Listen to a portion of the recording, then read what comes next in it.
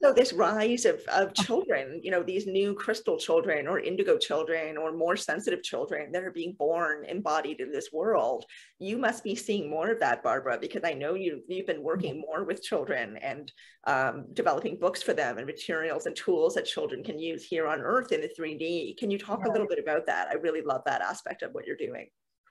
Well, the children I've worked with are just wonderful because they don't have some of the prejudices and limitations that some of us adults have.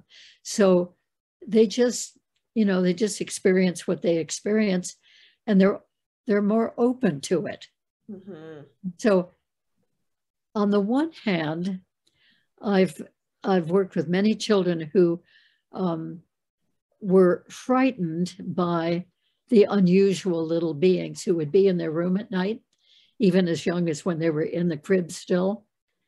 And on the other hand, there are many children who welcomed, in fact, there are more I've worked with who have welcomed the appearance of these little beings. Like they'll say, oh yeah, my little friend who came out of the closet and came over to my bed, or my little friend showed up in the room. Now, the little friend was a small, short extraterrestrial. But from the child's point of view, it was a nice companion. I mean, some of them really felt they were companions. And there was one child or one woman I worked with who, when she had been a child, she would always see, and was very vivid in her memory, around the top of the wall where it meets the ceiling, all around the room, there were these little lights. And then her experiences during her growing up years always started that way. She'd wake up and look up and see these little lights kind of twinkling, sort of like Christmas lights, but not exactly that shape. And then they would coalesce from all around the room, coalesce into a being, or maybe more than one being sometimes, standing there on the floor. And then the experience would begin and she would be taken away.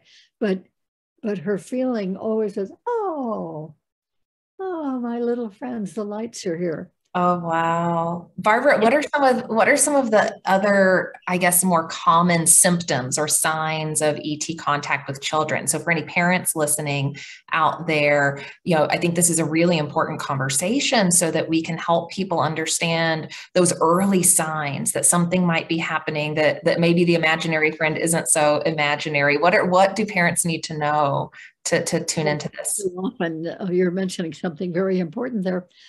So often it happens that the child will mention, oh, my little friend was in the room last night, or, oh, I got to go away last night. I had the most wonderful trip. I went right up through the wall and right out into space. And of course, the parents usually, unless they've had those experiences when they were little, which is often the case, but often the parent doesn't know anything about this and just thinks that this kid has a wonderful imagination. And of course, when they talk about particular beings, having been with them, the parents are often saying, oh, well, that's nice, dear. That's your imaginary friend. Or some parents are more tuned into spirits and spirit visitations. And they'll say, oh, that must have been the spirit of another little boy, and okay, that happens. Okay, is that your friend? Okay, dear, okay. And they'll just keep on thinking of it that way. Right. Then that must be an extraterrestrial. Right. Well, our first thought usually doesn't go to extraterrestrial contact. It certainly didn't for me when I was trying to figure out what was going on with me. Yes, well, that's right. And in those days, I don't think, when you were a child, I don't think, because I'm not sure exactly when you were a child, but in the 80s and 90s. Yeah. Oh, yeah. Okay. So the 80s and 90s, it was just beginning. that information was coming out about these visitations and abductions. And so your parents might or might not have heard of this. Right. But before that, before the 1980s, they probably wouldn't have, or before the 1970s, before a couple of those movies, they probably wouldn't have even heard of that at all. Right. And would just never have a chance of crossing their minds. Yeah. But yeah, so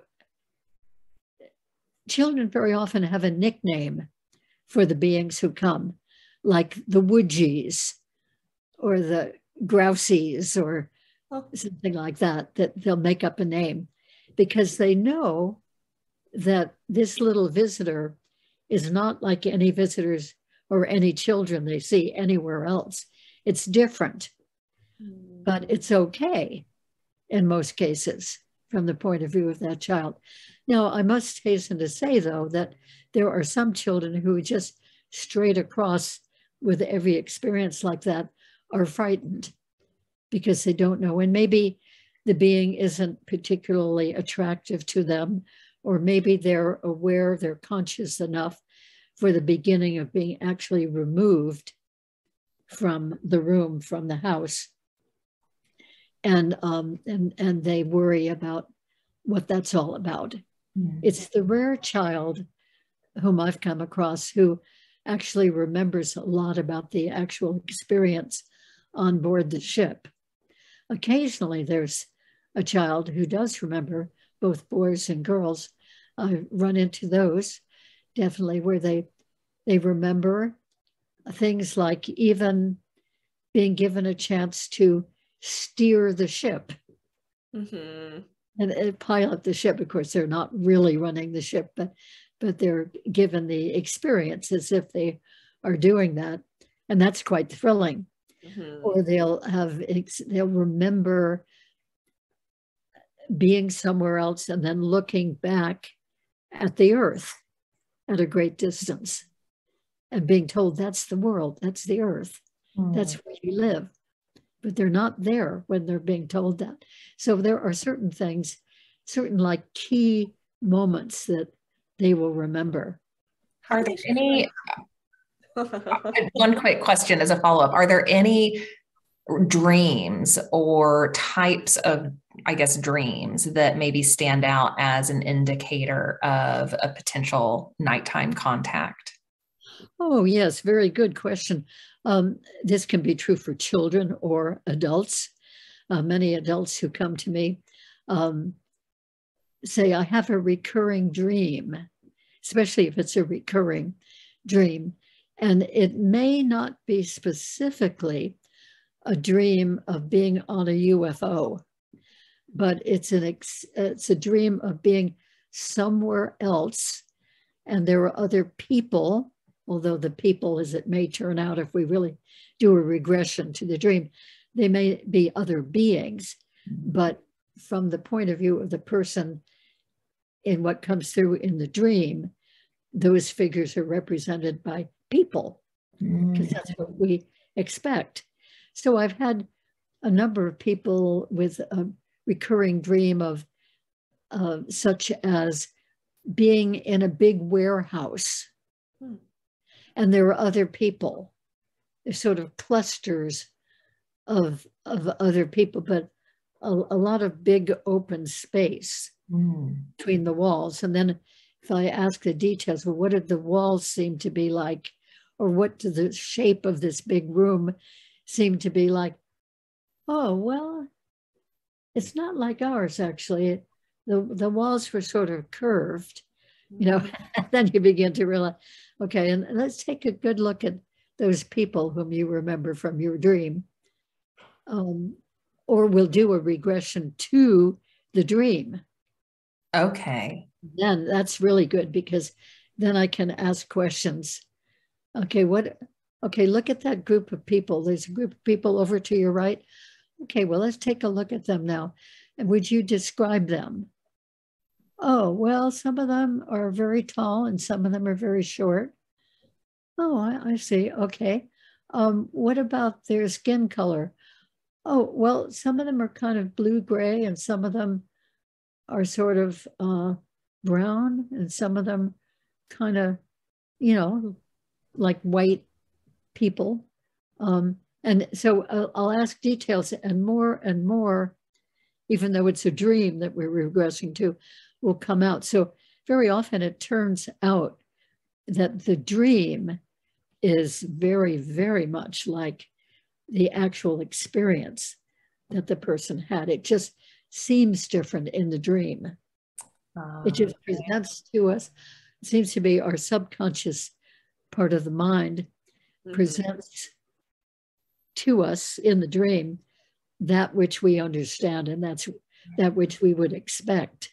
And is that what you would call, that's a screen memory, right? Even if it's a dream, it's still a screen memory. Okay.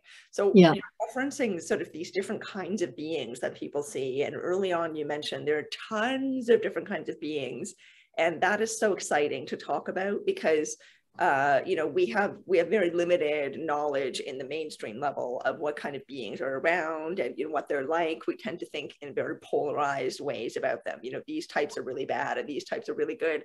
But I would love to hear more about the variety of beings that you've experienced, not just in regression, but also yourself. I'm curious about your own experience with contact. Love to hear about that if you want to talk about that. Because, you know, we tend to apply our very human biases to how we think of these beings, right? And there's a lot of, there's some discriminatory thinking that we might not be aware of. There's fear-based thinking we're not aware of. But I personally like to think of it as, you know, human beings are one race. We think, you know, 3D kind of level, you know, we're one race. But there's such massive, endless variety in what we look like, how we operate, what our backgrounds are, all that kind of stuff, our makeup in general.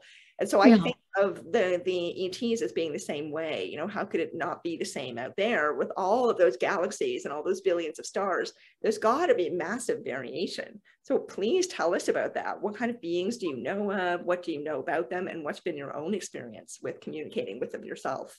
Okay, well, I'll begin with my own experience because that, of course, I'm personally familiar with. The first experience I had was in 1994. I did not have a history of this throughout my lifetime from childhood on up. That I feel very certain about that. I mean, there just are no hints whatsoever in my life that I had experiences before then. And I had actually asked for that experience in 1994 because I had been told by the extraterrestrial who did the channeling through one of my clients that when I went to England that summer for crop circles, I actually did 27 years of crop circle research in England, among many other things I was doing during those years. But that I was told by this being that I could ask for being taken for the making of a crop circle. And so I decided to do that.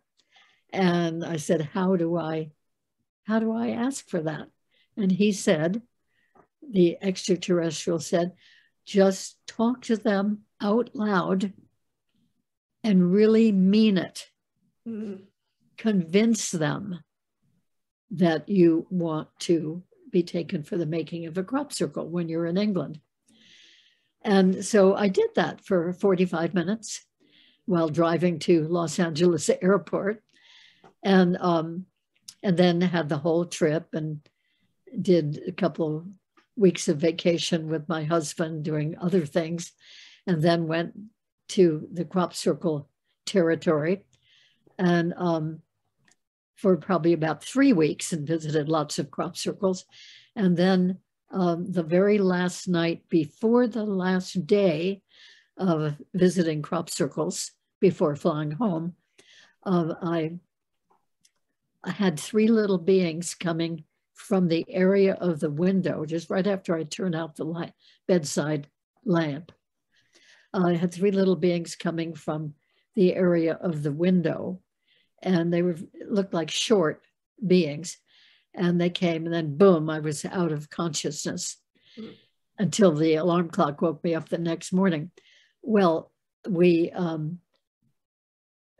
got, I was with a group of people, and we climbed onto a bus the next morning and went to a field about 45 minutes drive away, a field that we had been past the day before, a field that had a couple of big megalithic stones standing up in it. So I recognized that particular field.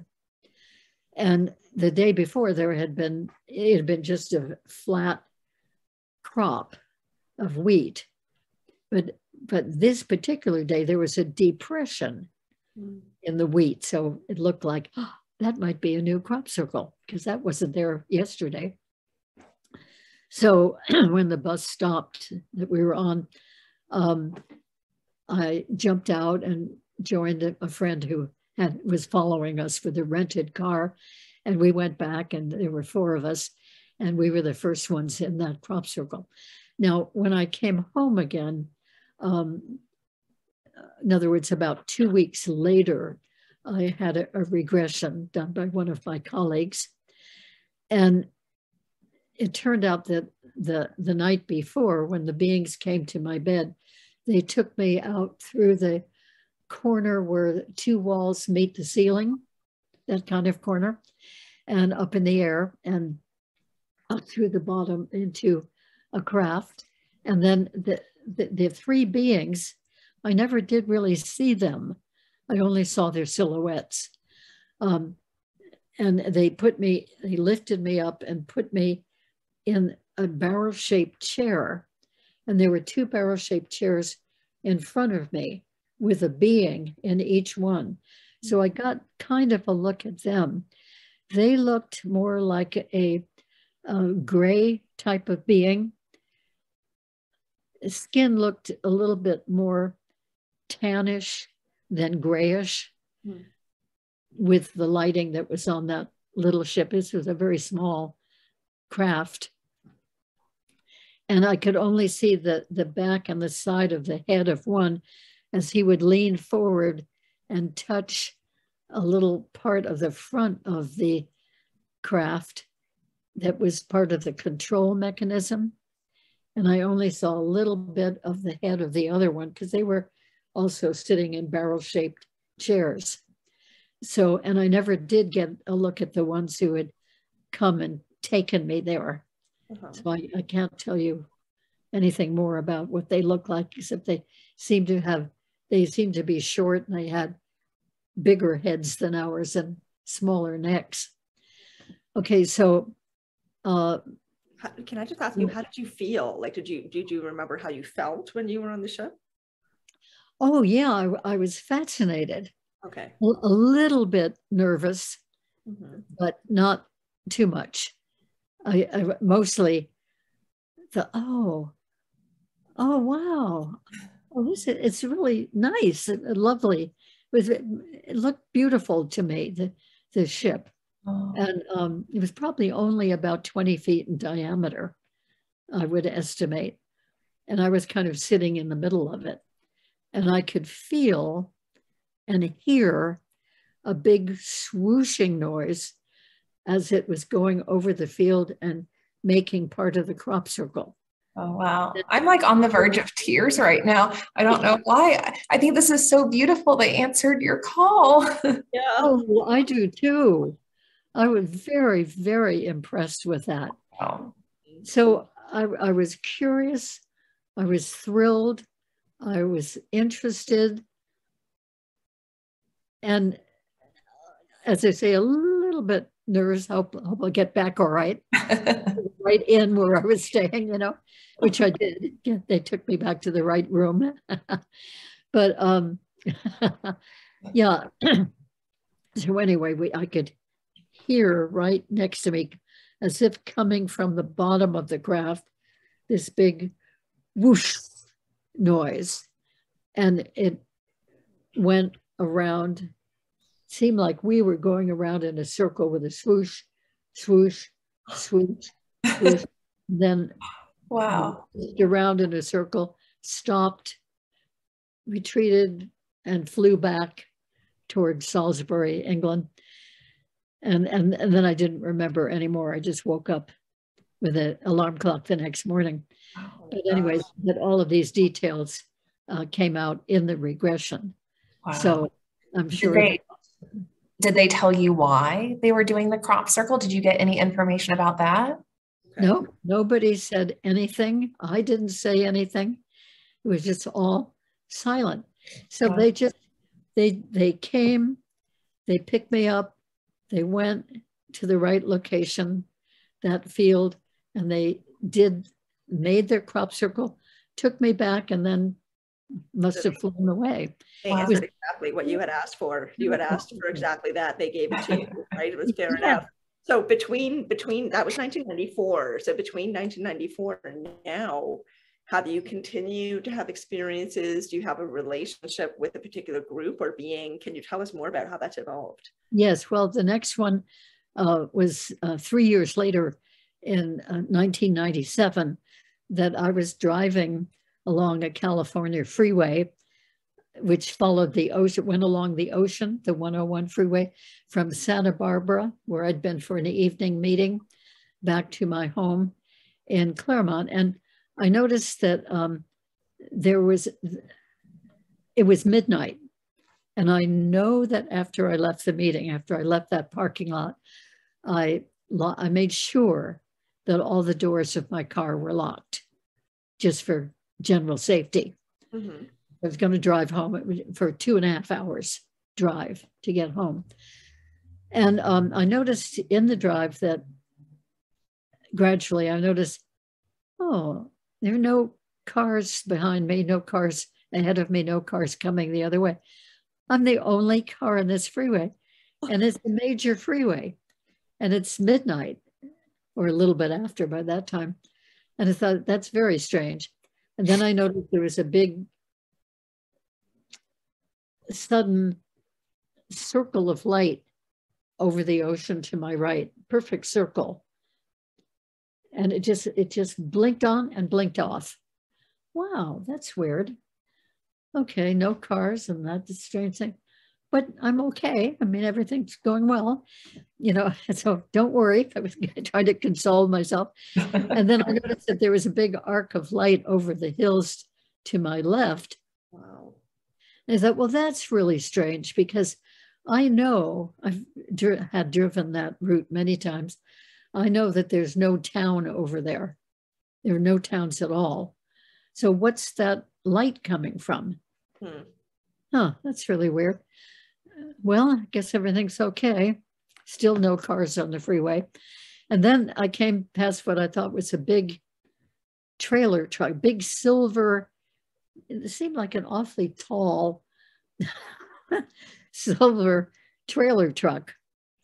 And there was light at the bottom of it. I thought they were flares, and there were people walking around the backside of the truck as I was coming closer to it. And I assumed incorrectly that this truck must have had a flat tire, and they put up flares, and the people were walking around to change the flat tire. And I went past the truck thinking, wow, this is an amazingly long truck. Then just at the other end of it,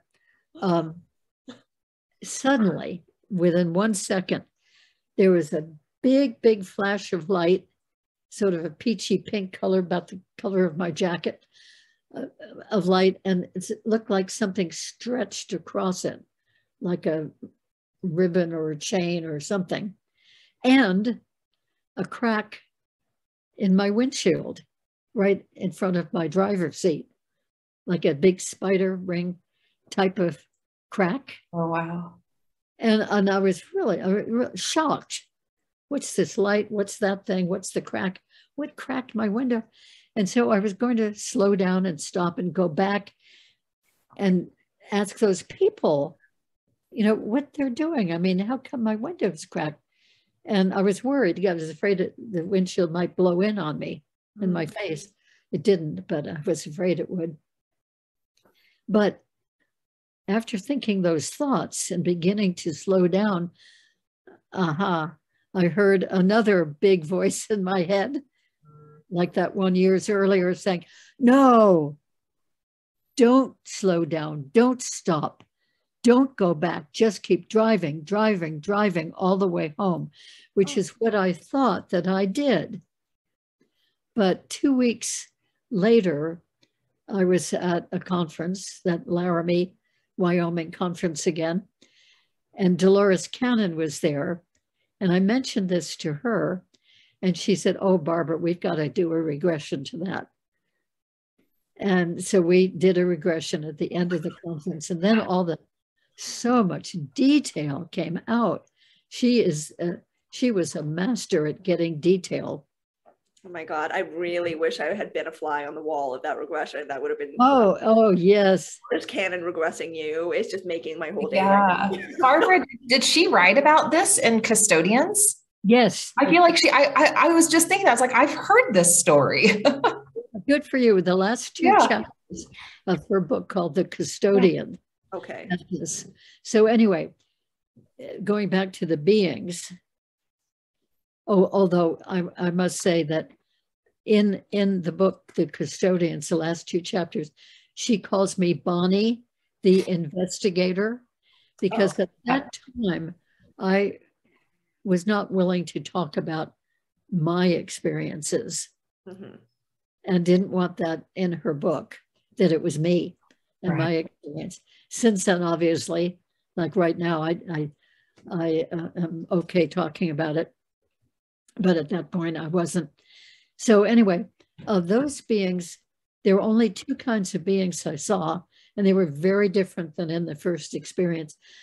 When my car and I were taken up in a beam of light and lifted up and put on the floor in this craft, then immediately about 20 or 30, maybe even, little short beings just came over to the car, and they were the cutest little guys. I thought they were adorable. They were probably about 3 feet tall, and they had big heads and little necks, little spindly bodies. They were sort of a bluish gray, a little bit more blue than gray, and big eyes, big black eyes and everything. And they just seemed to be adorable and so cute and so curious. They were immediately just like a swarm of bees.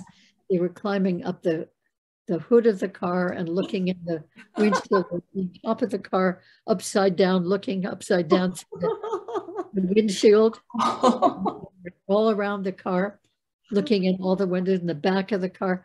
And then somehow they opened the doors, even though I know I had locked them. And two of them got in the passenger seat and sat right on my purse and my candies that I had to keep me awake during that drive.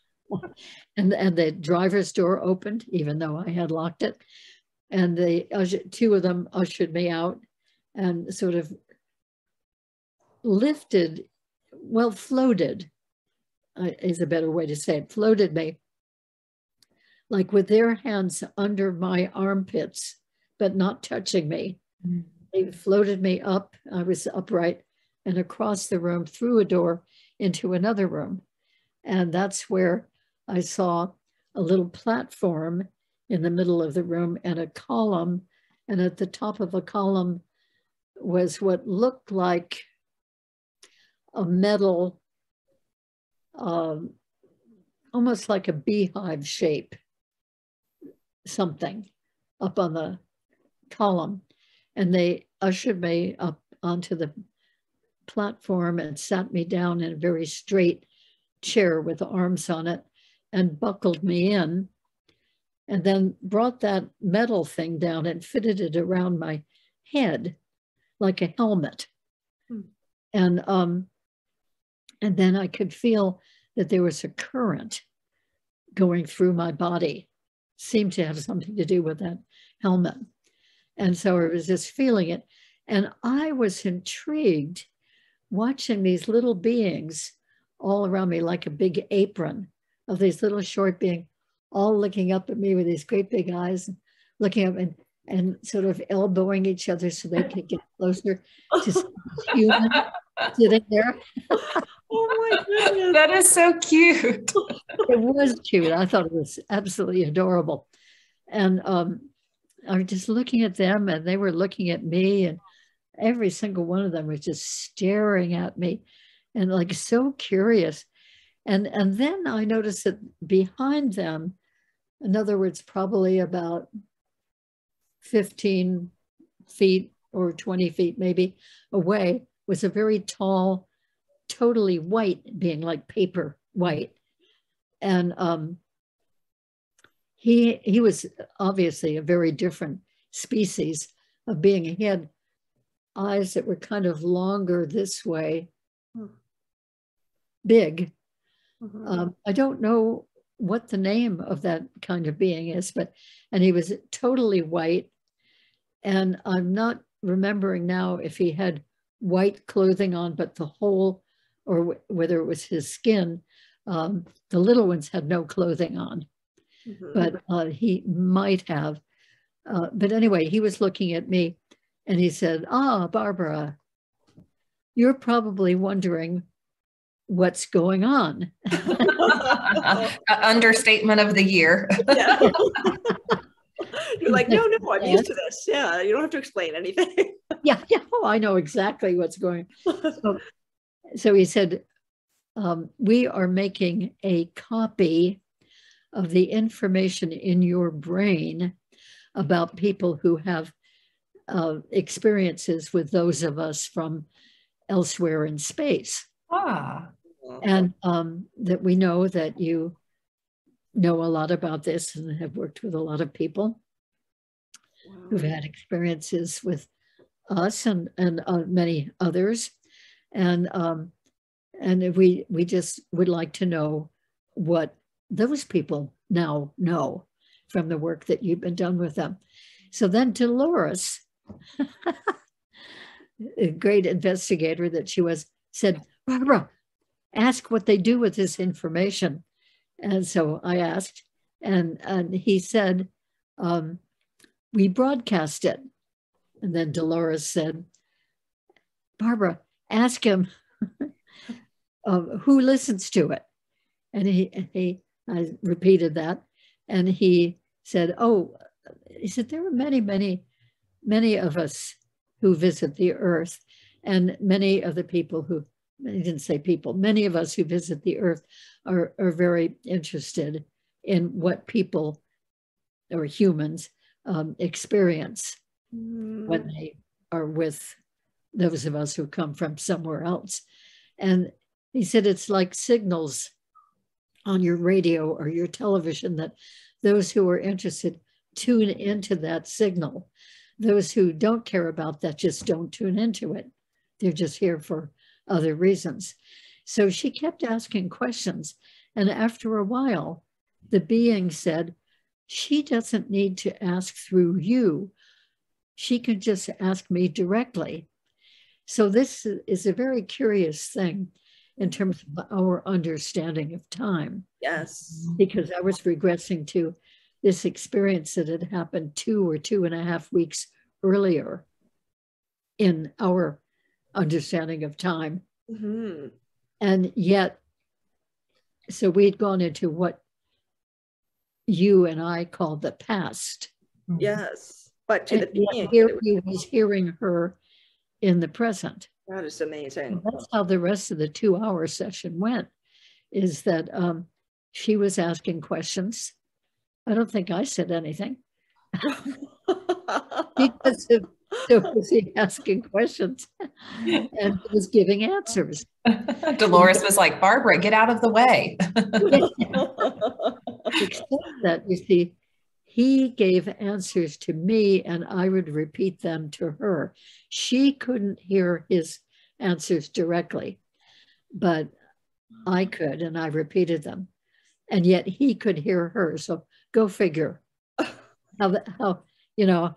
It's such a cool phenomena. It really is such an interesting thing that in that state, the therapist or regressionist can be talking directly to an ET, directly to a being out there. It's just so fascinating. So Yeah, I've discovered that with no sense of time. times. Sorry, sorry, Barbara. Pardon? Sorry about that. I just talked at the same time you did. Okay. Yeah. So it's happened quite a number of times, a lot of times since then when I'm conducting a regression that the beings actually talk to me. They've been dealing with the person. What do you think is the reason for that? Like, why not? Why do it that way for them? Is it just more efficient? Is it just more direct communication that way? Or yes, and I think I'm just guessing that maybe they know that I've got a connection going. Okay. With them while I'm doing the regression, rather than as I'm going about my life and I don't feel like I have a connection with them. But the regression seems to open the way for them to communicate with me, which they often do. And it seems very specific to me. And they'll always use my name. They'll call me Barbara. There's just so much to discuss, but I've got a question for you, which is that, you were saying your first experience was 1994. This one you just described was 1997, and you've continued to have communication and experiences with them since. So how? Yeah, very, very quickly, I'll just say, early in the 2000s, I was walking through my home one day from my study. I was going through the living room to the other part of the house, and right in the middle of the living room was standing a reptilian male being. Wow. And I mean, and there was loads of daylight coming in. I know that I saw what I saw. And normally I would be very creeped out having a big reptile or even a little reptile. Sure. But this guy seemed like such a nice guy. I'm still amazed at that.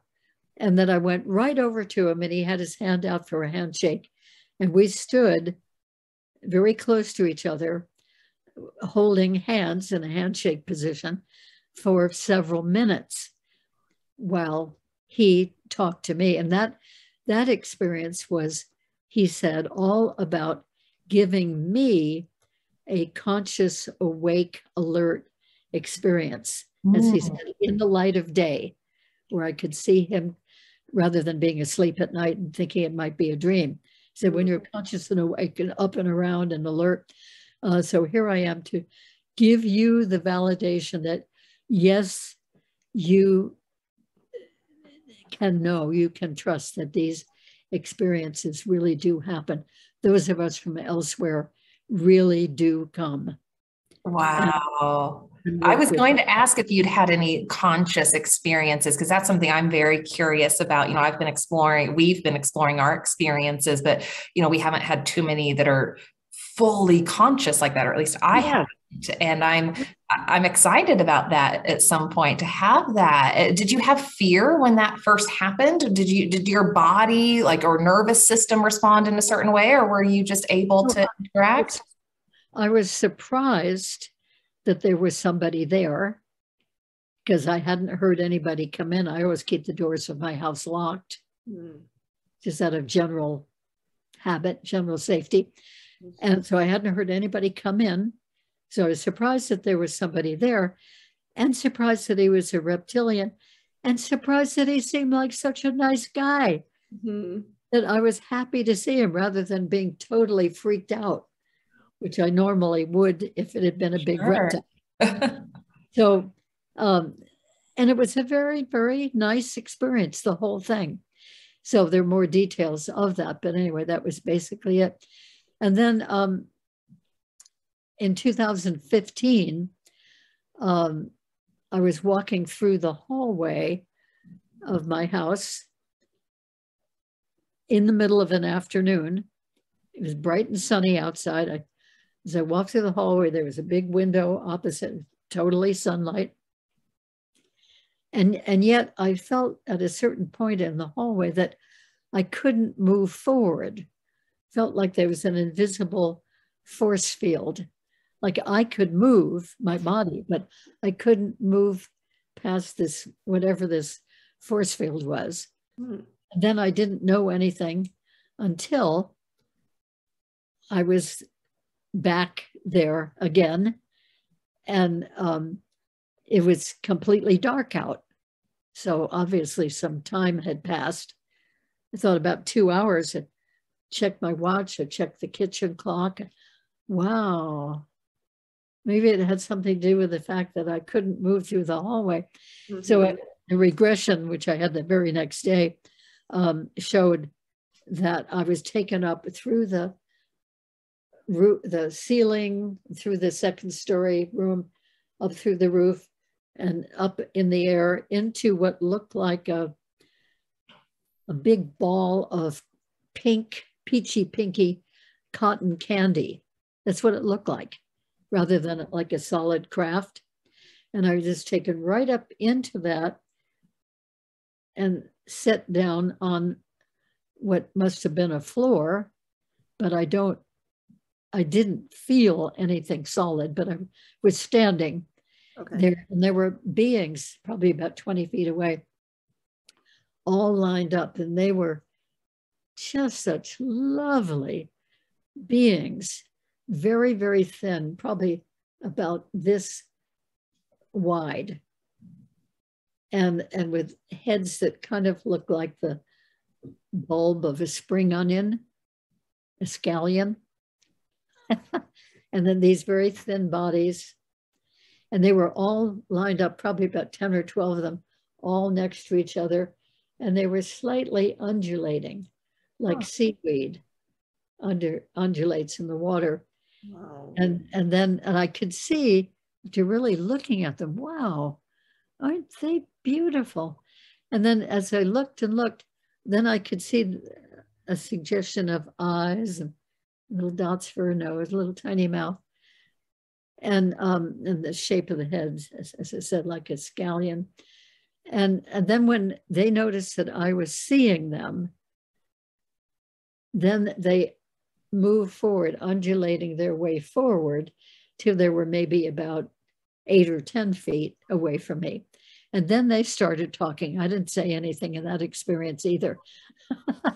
And so what they were talking about was the fact that they were very, very pleased that my friend Nadine Lalich and I had just finished writing our book, Alien Experiences. And they went on and on about how it's time for more information to come out about the fact that humans are visited by these beings. It's time that they know, that more and more people on the earth know about the UFOs. Time that we know about all the beings out in space, all the civilizations, all the activity going on out there, and that some of it is visiting planet Earth and visiting individual people. And so they were going on quite a bit about this. And I don't know which one of them was talking or if they were all talking. They seemed to be a group of beings sort of attached to each other. Wow. And then they went on to point out the skills, the particular abilities that my co-author Nadine had, and then my abilities were different than the ones that she had. And they said it's a brilliant combination of the two of you, absolutely brilliant. Oh. That her with her skills and you with your skills got together and are bringing this out for more people in the world to know about. So they were very, very pleased. So that was basically it. And then I was brought back and found myself standing in the hall, and it had become dark. So probably an hour and a half at least had gone by. And so that was that one. That was the last experience. Oh, wow. I'm going to cry again. It's so fun hearing about these experiences that just validate how they want to support us and want us to evolve and want to help us, open to all of, this information. I just think it's so So beautiful. You've had all these years of experiences and contact, and they've been supporting you along the way to get your work out into the world. Oh, yes. And then, as I was saying earlier, that sometimes it happens that when I'm conducting a regression and somebody is right with the beings, they might be on a medical table or they might be in some other situation with the beings, that sometimes the beings will say, and Barbara, we want to say something to you. And I feel at those moments, I feel so complimented, and I feel a whole different energy, as if they are present with me. Now, I don't see them. Yeah. Regression to a past event, and yet this is happening now. And it's not my imagination, because the person who's being regressed and I will talk about it after the regression is over and the person is, completely conscious and focused again. And so that person remembers the beings doing that. Well, Barbara, this kind of leads up to what I was going to ask you a couple of minutes ago. I'm curious, because you've had so much experience in, professionally, but also personally, how have you seen the content of what comes to you, both professionally and personally? How have you seen that change? Like, how has the information changed, first of all? And what would you say right now in the present time are the dominant messages that are coming through? Because they've been giving you so much information over all this time. And I know some of it is about what we're all supposed to be doing, or what we could be doing together here on this planet as a conjoined human race. And they have concerns about how we're operating. So what are the messages that you're getting now, and have they changed over the course of your time in this profession? Well, I'd like to speak about the change first. It used to be that in people's regressions, they would go through the details of experiencing like a medical checkup, or maybe a specific teaching or something of that sort. And then in more recent years, it's been kind of a different focus. They're talking more about our spiritual growth. And sometimes they talk about the whole process of ascension. And they talk about our evolving as a human species, evolving enough so that we can be part of the great galactic federation of planets, and how we're being watched for that. Our evolution, or lack of, is definitely being observed by those beings. And there's definitely more of a sense of their caring about humanity, and also about their being extremely concerned about humanity because of what we're doing to the earth, how we're really ruining the earth, this precious planet that we value and they value for us. And so there's a lot of concern about that, and about the wars and the fighting and the murders. And sometimes they will mention these sorts of things. I mean, they really, really want us to raise in consciousness, and behave better as a species. And they don't like what we're doing to animals. And I mean, there's just one aspect after the other of the way that we live life that they really object to. And in particular, they're especially interested in our nuclear capability. Yes. And they say that if we start sending off nuclear weapons, that will not only ruin all life on Earth, but it will spread out through the solar system and even contaminate beyond our solar system. Mm-hmm. So they, of course, don't want that for their sakes either. And they know that we're hot potatoes. I mean, we could just do that nuclear proliferation at any time. And we've got so much capability of it. and so much enmity and competition going on in the world that it's pretty amazing that we haven't set that loose already. So, and we do know from another point of view, from the point of view of being right here on Earth, that at a number of our nuclear missile sites, that the UFOs have come and have decommissioned, have turned off the ability to send off those missiles with nuclear warheads. And I know that we've done that in this country in a number of our different missile site places. And I've heard, and I hope that this is true, that they have done this in Russia and North Korea, I hope. And so they really don't want any of that nuclear warfare to go on. And hopefully it won't. Yeah. But we're just running on a perilous edge here all the time. We're so lucky. We're so lucky to have them contacting us and connecting now and and interfering in the ways they can to support us. I mean, thank God, for some of that. Otherwise, who knows where we'd be right now. Yeah. No. Barb, do you think that there's choice in terms of timelines, whether we end up in a nuclear age or don't end up in a nuclear age? Do you hear anything about that from them? About how our choices, our decisions, our mindset, takes us in one way as opposed to another? Yes, I haven't heard them speak directly about timelines, but basically that whole idea they do convey, and that it is up to us. And they talk about how we have free will, and that can be perilous or it can be wonderful. You can use it perilously or wonderfully. And so anyway, we're being watched far more than we're being observed. Yeah. Far more than we have any idea.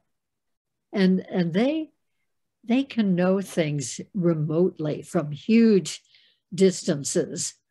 I don't know if they use remote viewing the way that we use remote viewing, or if it's some other process. But and I had one extraterrestrial who seemed to know so many details here on Earth. And I said to him one time, this is back in the 1990s, I said to him, were you there with me with this instance you're talking about? It involved a crop circle. And he said, no, I've never been on Earth, but I know these things remotely. And he said, this is very typical of our race. We can tune in, we can project our minds to anywhere in the cosmos.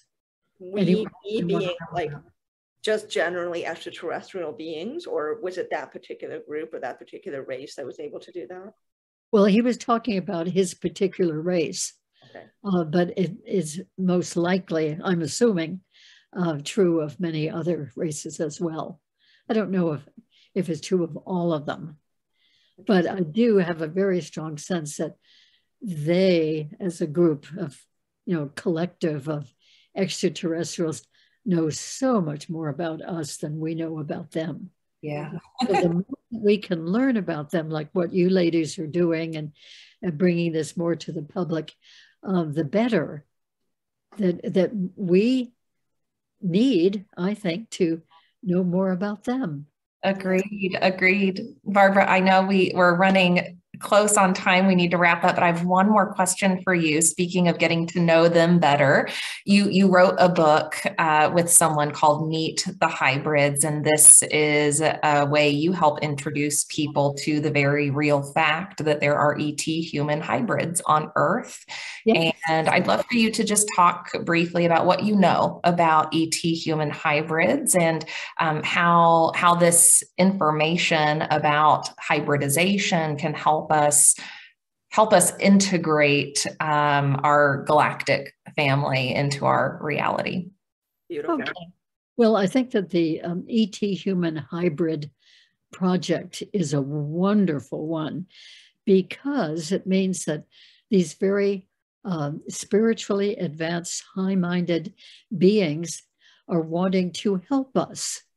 And because they cannot come here themselves, they would not be able to withstand our viruses and bacteria and way of life, and they would not be accepted because they look different. So they cannot come here themselves. But the next best thing that they can do is create beings who have some of their DNA in them and yet are born here as regular human beings and certainly appear and act like regular human beings. So the hybrids, I know, there are probably about 20 people by now whom I know whom I feel convinced are hybrids.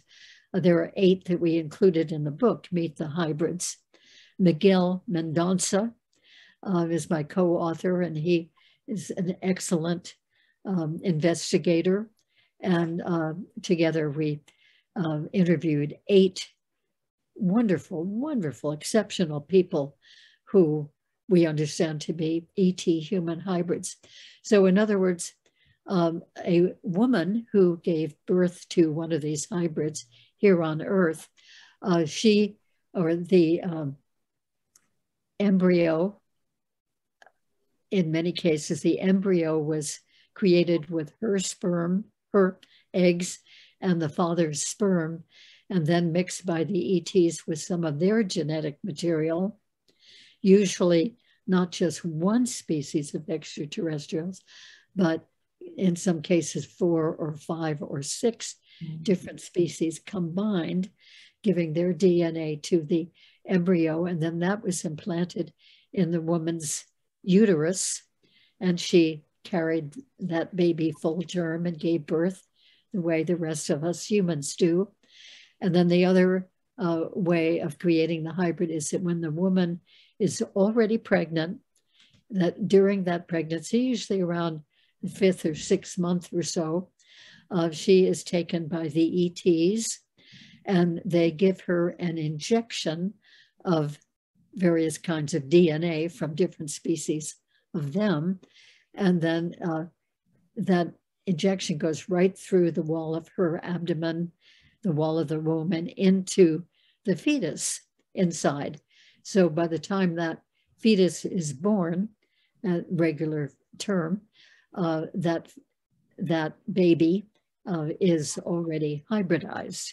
So these beings are living with us as regular human beings, and they go through our school systems.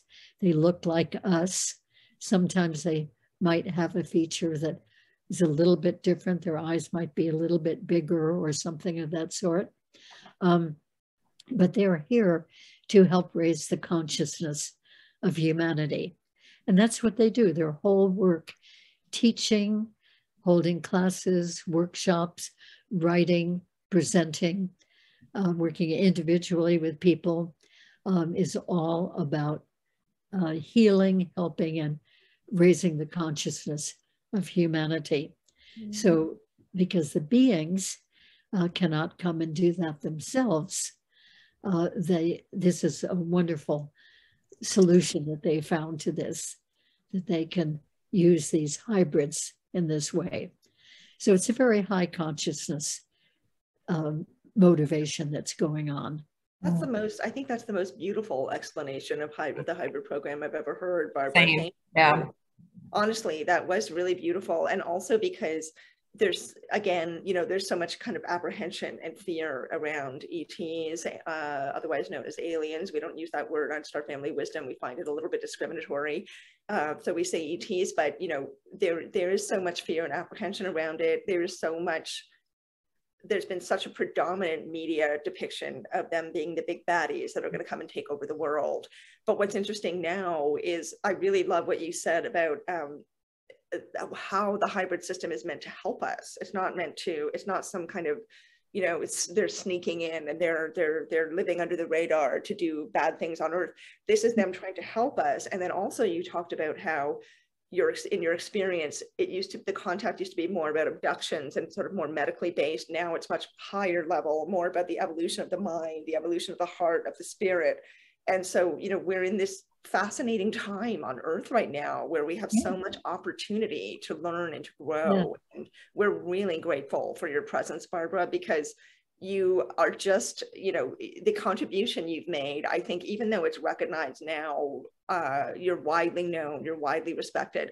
I think that the weight and value of your work is going to find even more value, more power, and more significance for us as a human race into the future. I really think so, because it's not just what you've learned and how you're, and you know, the information and the specifics that you're putting out there, but how you're communicating about it is so beautiful and so balanced. You're including the light and the dark, and you're including, you know, the variety of experiences. And we feel on Star Family Wisdom here that that's incredibly important, that it's not all puppy dogs and rainbows, and it's not all government conspiracies and mean reptilians. It's, you know, it's everything all mixed together. And so we're really, really grateful for your example in that way. Thank you for that. Oh, thank you very much.